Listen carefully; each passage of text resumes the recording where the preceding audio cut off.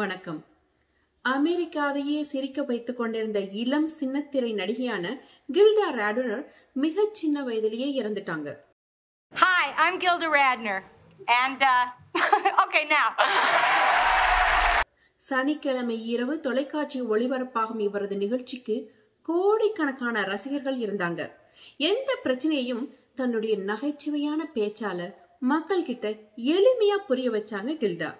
மிக இளம் வயதிலேயே ஒவேரியன் கேன்சரால பாதிக்கப்பட்டு இறந்துட்டாங்க. ஒவேரியன் கேன்சர் அப்படிங்கிற இந்த வகை புற்றுநோய் ஒரு silent killer. A woman's reproductive system contains two ovaries, which are vital in the role of reproduction.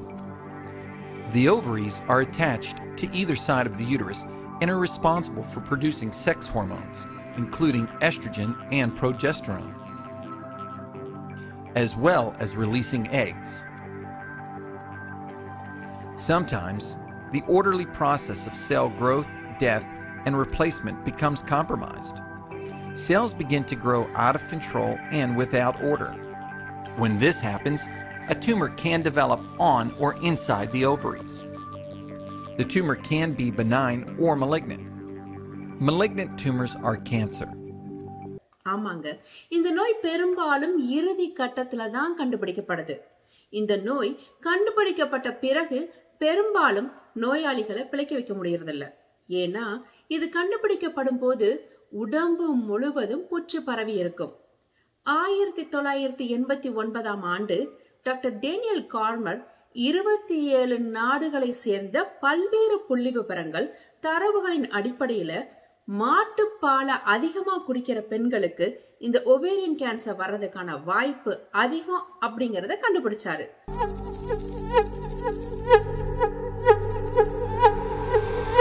மாட்டுப்பால்ல இருக்கிற சாச்சுரேட்டட் ஃபேட் அப்படிங்கிற கெட்ட கொழுப்புக்கும் இந்த ஒவேரியன் கேன்சருக்கும் நெருக்கமான தொடர்பு இருக்கிறத கண்டுபிடிச்சாங்க.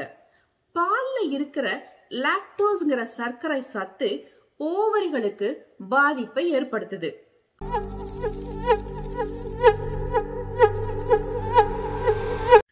ஆப்பிரிக்கர்கள், ஆசியர்கள், நேட்டிவ் அமெரிக்கர்கள் யாருக்குமே லாக்டேஸ் என்சைம் இல்லாததுனால அவங்களுக்கு லாக்டோஸ் இன்டாலரன்ஸ் இருக்கு.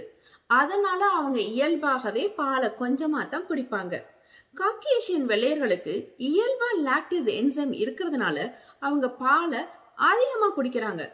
இப்படி பாலை பல ஆண்டுகள் அவங்க தொடர்ந்து குடிக்கிறதுனால அவங்களுக்கு ஒவேரியன் கேன்சர் வர்ற வாய்ப்பு அதிகரிக்கிறது அப்படின்னு டாக்டர் டேனியல் கார்மரோட ஆய்வுகள் நிரூபிக்குது. லாக்டேஸ் என்சைம் இருக்கிற வெள்ளையர்களுக்கே பால் குடிக்கிறதால புற்றுநோய் வரும் அப்படிங்கிற நிலைமை இருக்கும்போது லாக்டேஸ் என்சைம் இல்லாதவர்கள் பாலை குடிக்கும் போது என்ன ஆகும்? நியூ ஜெர்சில இருக்கிற ராஜர்ஸ் புற்றுநோய் நிறுவனத்துல ஆய்வாளர்கள் 490 பெண்களோட உணவு பழக்கத்தை ஆய்வு செய்து மாட்டுப்பாலை அதிகம் குடிக்கிற ஆப்பிரிக்க இன பெண்களுக்கு ஒவேரியன் புற்றுநோய் வருவதற்கான வாய்ப்பு 2 மடங்கு அதிகம் அப்படின்னு கண்டுபிடிச்சிருக்காங்க.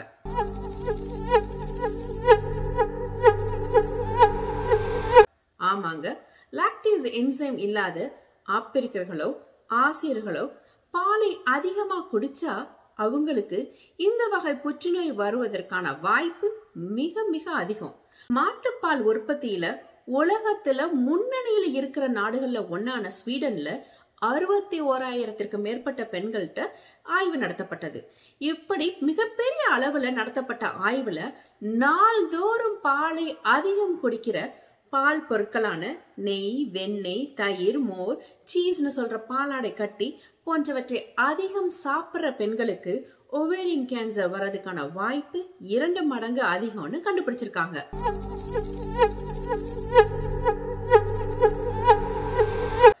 பாலை அதிகம் குடிக்கிறவங்களுக்கு அதிகமாக இந்த ஒவேரியன் கேன்சர் வருது. பாலை குறைவா குடிக்கிறவங்களுக்கு இந்த ஒவேரியன் புற்று தாக்கம் குறைவாக இருக்கிறது அப்படிங்கிறதையும் இன்னொரு ஆய்வு முடிவும் எடுத்துக்காட்டுது. இப்படி ஒவேரியன் கேன்சருக்கும் பால் பொருட்களுக்குமான தொடர்பு பல ஆய்வுகள் மூலமாக தெளிவாக தெரியுது. இப்பவே இன்னைக்கே நாம பாலை குடிக்கிறத நிறுத்தலாம். பால் பொருட்களான நெய், வெண்ணெய், தயிர், மோர், சீஸ் எல்லாத்தையுமே குப்பையில தான் போடணும். ஏன்னா இதுல இருக்கிற கொழுப்பு, அந்த கொழுப்புல இருக்கிற ஹார்மோன், இது எல்லாமே நம்ம உடலுக்கு கேடுதான். பால்லையும் பால் பொருட்களையும் இருக்கிற ஹார்மோன்கள் மனிதர்கள் உடல்ல ஏற்படுத்துற நோய்கள் பல பல. நாட்டு மாடு பால் தான் குடிக்கிறோம், பசும்பால் தான் குடிக்கிறோம், சுத்தமான பாக்கெட் பால் தான் குடிக்கிறோம் அப்படின்னு சொல்லி தினமும் எந்த பாலையும் குடிக்காதீங்க. எல்லாமே விலங்கு பால் தான், எல்லாமே சாச்சுரேட்டட் ஃபேட் தான், எல்லாத்துலயும் ஒரே மாதிரியான ஹார்மோன்கள் தான். பெண்கள் பாலையோ பால் பொருட்களையோ பயன்படுத்தாதீங்க. Eliminate all dairy products from your life. நான் திரும்பவும் சொல்றேன், உலகத்திலேயே எந்த உயிரினமும் இன்னொரு உயிரினத்தோட பாலை குடிக்கிறது இல்ல. எந்த உயிரினமும் குழந்தை பருவத்துக்கு பிறகு பாலே குடிக்கிறது இல்ல. இயற்கை உணவு அப்படிங்கிறதுல மாட்டுப்பாலுக்கு இடமே இல்லைங்க.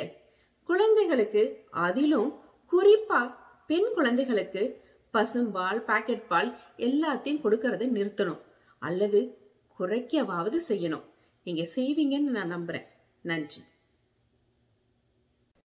இயற்கை உணவு பற்றிய கருத்துக்கள் உங்களுக்கு பிடிச்சிருந்தா எங்க சேனலை சப்ஸ்கிரைப் பண்ணுங்க, கமெண்ட் பண்ணுங்க, ஷேர் பண்ணுங்க.